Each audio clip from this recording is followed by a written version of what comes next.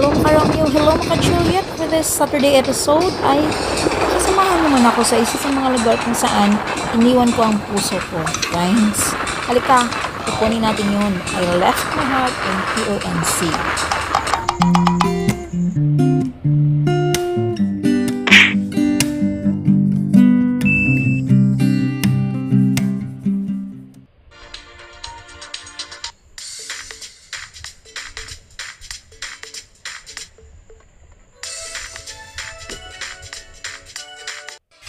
Hello mga Romeo, hello mga Juliet, welcome to my vlog once again. I am here in a very familiar road. Yes, this is the exact highway bound for TUNC, my alma mater, of which 19 years ago, I've left my heart to. Basta, pagkuha na sa diploma, may lupad na ko gaho. I mean, I was busy preparing my life, preparing for the future then, and today, for the first time in forever, ma-visit ko siya uli. Nagitudo dyan ako adto. Wa ko laing tujo, hindi maato ra jud. I'm so excited to meet those old friends of long ago. Alam mo na, I don't know, basta. But allow me first to stop by this place. Look, I am dunga-dunga sa taha, pero di ko moambak. Muday bra, thanks. I am in front of super blue, my favorite color, aquamarine, like the whole world is in front of me, like I was a child back then, and today, I'm still a child by heart na lang. So, I will let you see this. This place has the same aura sa amo pang time sa una. You cannot just pass by here without a feeling of awe. It's perfect. Look, ganyan juga nga. Sa una, basta kay sa una pa jud ano jud nga. Dito jud yung lugar oy. Hapit sa tabi. See?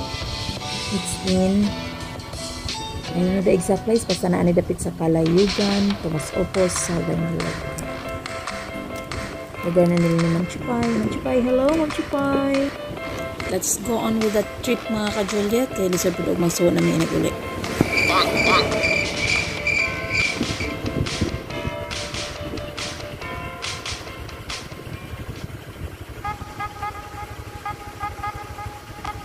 The highway now is super convenient. Sementado na dun siya, di para sa una. Sa among panahon ba, mga higala ba? Puno pa dito sa graba. Abog pa imo, madiriwa dito. Now, karon, it's super convenient na. Mga bangali, di na magmotor, magbike ra. Kay kuno, solid ilang barkada. Mangabot pa sila bisan asa. Imagine, subay-subay sila aning dalana, bike ra ilang dala. Di na lang jud ko uban nila, bisan pagpugson ko nila og dala. Isod pod og mabidyaan ko sa kalsada.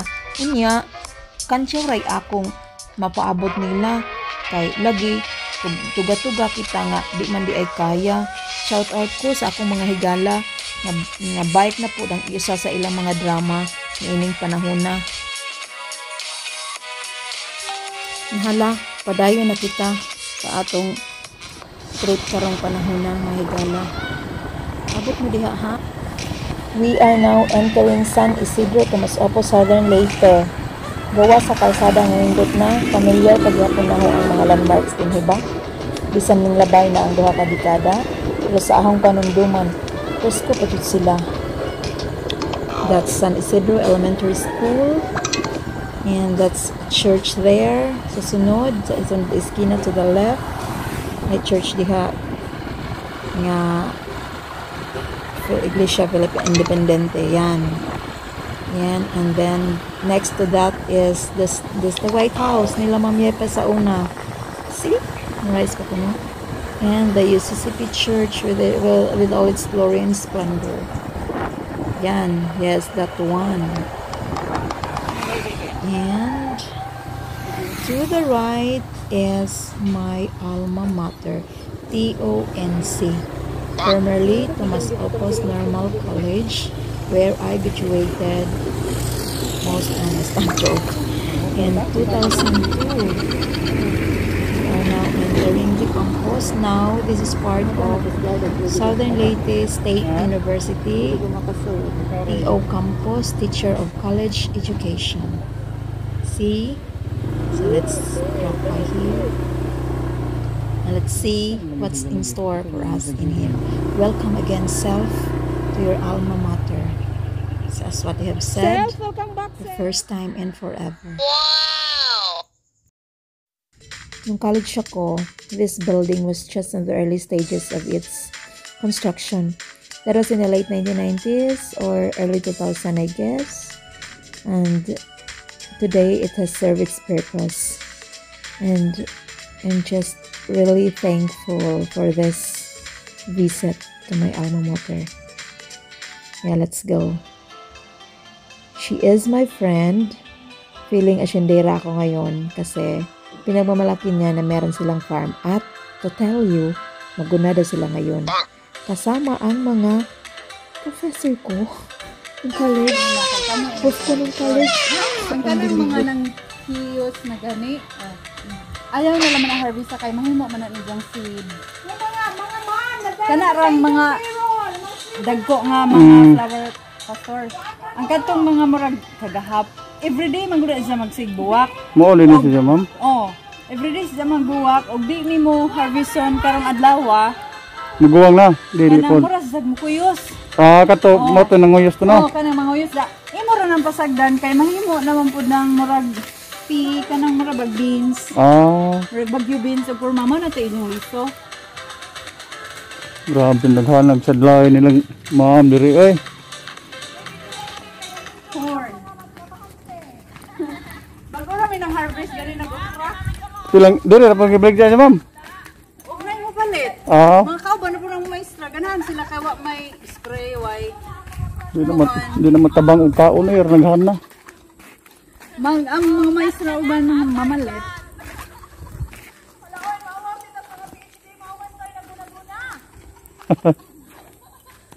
Basta kay mangusina ra ko ha nga risa mo. Wala ra ko dai. Oh, harvesag. Harvesag kuan ha. Sila ri ba daw nagtrabaho ma'am. Mo agi. Uy, ang gagamit mo pa ditong agi. Nangatog mi ang sugod pa man mi ma'am. Sir. Mo tagay ko po bi. Madaw oy. Aba. Lingkod ma'am. Badso na lamang. Agahong kuan garin. Badso na lamang ni ma'am maka kuan mi og. Makay mo migmudso.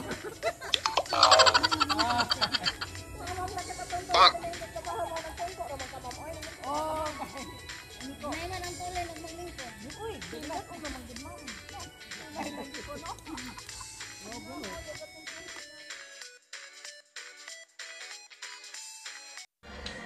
Kabalo mo mga higala, hurot na jud akong bilib sa team nila. Introducing ang akong professor sa una, si Ma'am Lilian Durango kinisiya sa dalaga pa. Unya karon, Ma'am Lilian Durango Balbon na prof nako siya sa natsay sa una. Unya, di jud nako siya makalimtan ba nga sa iyang klase sa natsay 1 sa una, gipa-report jud ko niya. Unya, wa jud ko magkadimao ba? Kay wala jud ko kasabot sa akong gibasa. Maayo gali kay maluluyon kini siya. Wala ko niya hagbunga. Dili unta ko karon mamaestra. Thanks. Unya ako siyang gi-interview ba? Kay aron pud lagi makabahos ko sa iyang pagpa-report nako sa una. Nangutan ako og nangingangha. Nganong sa among pag-met karon nakita niya siya na akong gaguna. Square peg in a round hole ba ni siya? Pero iya kong gisaysayan sa ilang programa. Ang gibuhat nila proyekto kuno nga ang uluhan mao aksyon kontra COVID, luwas ang naay gitanom. Misamot na jud ang akong bilib ani niya. Pag-ampo nako nga unta gikalimtan na niya ang akong pag-report sa iyang klase sa una. Kay mura raman ko nga nag-report about photosynthesis ba? Nga ang pag-explain kuno sa maestra ingon ani ra. Okay, class, ang atong klase karon about photosynthesis. Aduna ako'y tanom sa ako nga akong gihawiran. Ang tubig, mosaka, gikan sa punuan. Unya, dire-dire, dito, moagi sa mga kasangahan hangtod sa kinatumyan. Photosynthesis ang ngalan ni ining tanan. Ay, agoy lagi. Shout out Ma'am Lil og sa tibuok team. Salamat sa pag-welcome namo jud sa inyong farm. The experiences was a heart. Salamat kaadyo and hoping for more laughing sessions with you and sir and the rest of the team. Amping mo kanunay sa pagsubay-subay sa kadalanan ha. Mapapasa na all na lang jud ko aning kalakiha.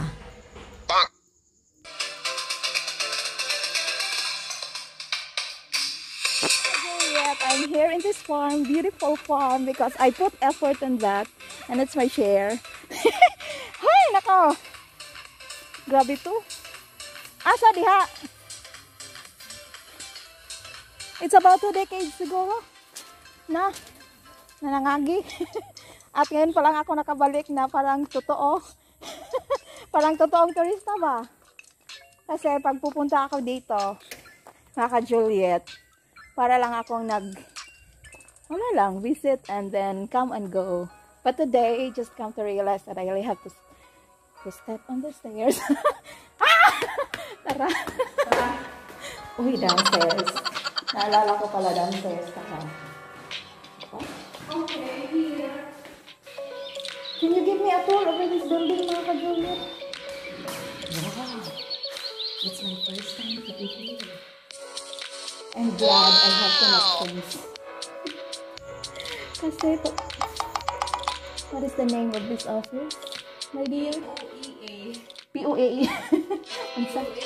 Ano yan? Nay?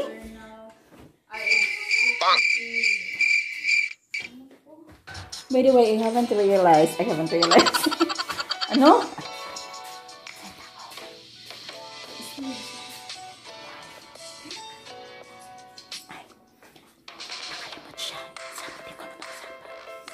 It's my first time to be here and ganito pala pag office ng mga taga-college. You know, ibang-iba talaga sa amin. Yes, that's very nice. Kasi mga ka-Juliet, I am amazed. More than amazed because it's my first time to see an office like this. Because it's extremely different from the office I knew sa amin. And yes, I'm here. By the way. Ay, ganun. Yes, celebrating sign the first. Oh, may ganung effect. Ganda. By the way, I just have to, it's my pleasure to introduce to you my long lost best friend na ngayon na-found ko na. I just found out that she can cook already. At least meron siyang nalalaman for all those years. After all those years of... At least I survived. Yeah, she survived herself. Kala mo na nakasurvive siya? Parang ako lang. Wala, ninduta sa kuan din ni Juday, oy. Yeah, of course. Whose table is this? Ariana. This one. That is our head. And Stella. Salada? Ay, Stella salada. Sorry. Ayan. That's why you're close. Because your tables are closer. Conference and dining at the same time. Can I bring this table, this setup to mine? Can eh? Yes. It's very nice. Ang idea and creativity and all the effort, credit to the husband of our head. Nunilun Console. Yeah, it's nice. Kaya naman ka na? Yes, of course. Yes, of course, why not? So, ang nga, di naman to sa itong time. So, I just have to pamper myself like I'm in the hotel. Oh, yeah. Kusinera! Ayusin mo dyan. Mga Juliet, I'm in the new setting. And in a new seat. Parang ang ganda dito. Taon po ang tuwa sa gawas nakatuka nga. Init kayo, nagbuwad-buwad. Tapos way aircon. Ay, kaluoy po nila dito. Nindot man dahil mag-volunteer kong luto, no? Of course. Pakantan din nato ang mga kainan. Oh, listen po. Dagli sila ni mo pa. Anong ginagawa exactly? Pagkakaon sa mga memories sa gawas. You're funded.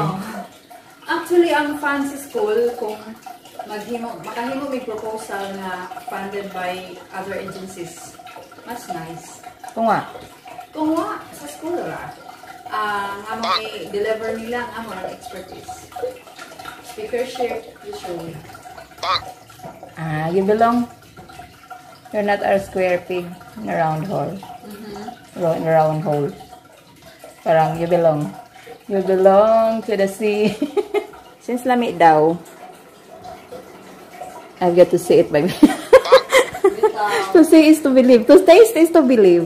Can I see ya? Tingin nga. No, di ko mo taste. Matanaw ra. Hindi mo ba alam? 16 years na, 15, 16 years na akong housewife. And so, diba? yes. Alam, may raana. Parang isa-isang tingin pa lang.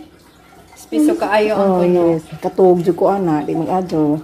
Plus na apa kasi alternate nga pang patog. Welcome to my vlog! Ari si Mala. Hala kay mama sa ikaw. Kung akala mo basura, kung akala mo ano. Paano ba ginawa yan? Look. I am amazed with the sound of the music. Recycle mo lang. Yes. Ay, kanang pareha sa kuanday, kanang pareha sa something like aquarium. The idea nga sa aquarium, no? Kana bang na-stress na kasi mo ang trabaho? Yeah. Sa imong palibot. Ano lang ka mamati? Butangi po nag-sound sa langgam, day. Oo, ang halangganin na ang sound sa langgam. Na may mga recording. Ako yung gas. Ikot ka. Ay. Nanong maikod man ka nga mo ito kasi amo bukan pawasan. Mao din nindot nga mga lakawa kay wala gud kami nagkansi aning lakawa. Kompleto Ricardo na makakaon pa gihandaan pas lamisa. Agoy.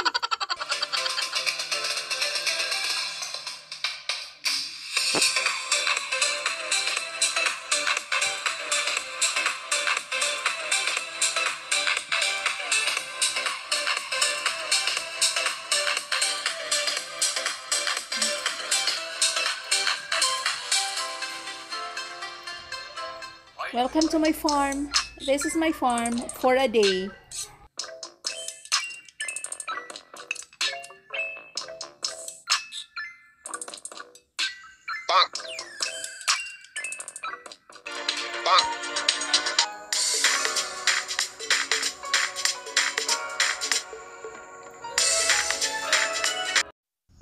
Thank you, Mom and Sir, for giving me the honor to pick on this very important flower as it grows more popular on YouTube and Facebook because of its medicinal value. Fresh from your farm, blue ternate with its scientific name, tiur.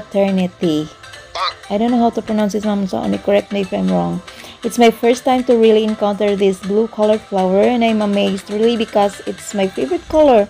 Jabuak pa dun sa dyan natunong. Isn't it lovely? Palaban ko ni Google B. Unsa man dyan ni si Jabuak ka ba? Be?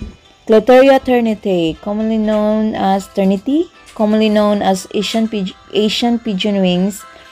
It is a plant species belonging to the family of Fabaceae. Saan ipo-pronounce, Ma'am?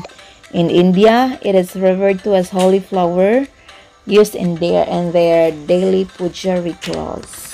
As for its health benefits, it is good. It's a good news for me because it caters effective for weight loss, all natural paracetamol, beneficial for eye health, combats the effect of diabetes, zero caffeine, good for heart health, packed full of antioxidants, anti-aging properties, combats premature hair loss, effective against stress, anxiety and depression, and overall brain health, anti-inflammatory properties.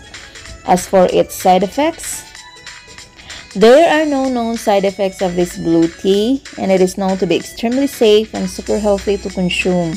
However, overconsumption of this blue tea may cause nausea and diarrhea. Also, pregnant women and lactating women are also advised to consult their doctor before drinking blue tea.